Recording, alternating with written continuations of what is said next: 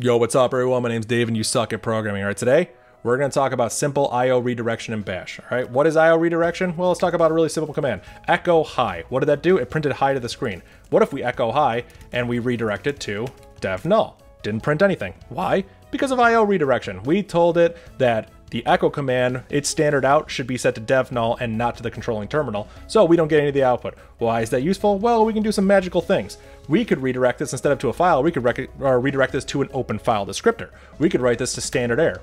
This still shows up on a terminal, but this is interesting because what if we grep for hi? Well, that should show up, right? I mean, hi's in the output. Grep returned an error though. The word hi showed up, but grep returned an error. Isn't that interesting? What if we grep for foo? Hi still showed up. That clearly doesn't match foo. So what's going on here?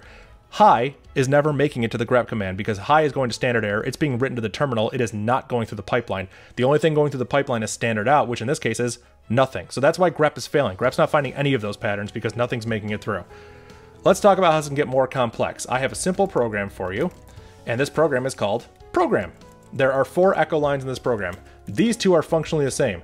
Echo, this goes to standard out. It doesn't have anything at the end of it. This one also goes to standard out, but it redirects to file descriptor 1. File descriptor 1 is standard out on a standard Unix machine. Let's go down here. What happens here? This one goes to standard error. Why? Because we're redirecting it to &2, standard error on a standard Unix machine.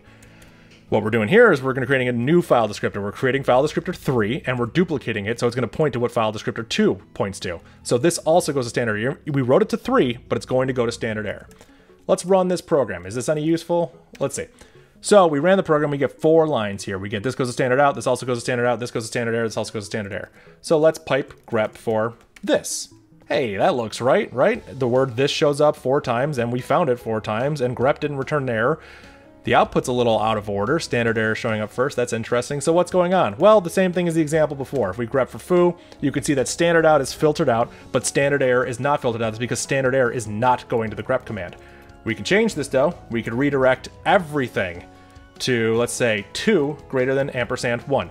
This redirects all standard error to standard out. Now we can grep over everything. And as you can see, nothing shows up, which is good because foo is not in the output. This is in the output and it will show up 4 times, which is exactly what we want, and this makes perfect sense.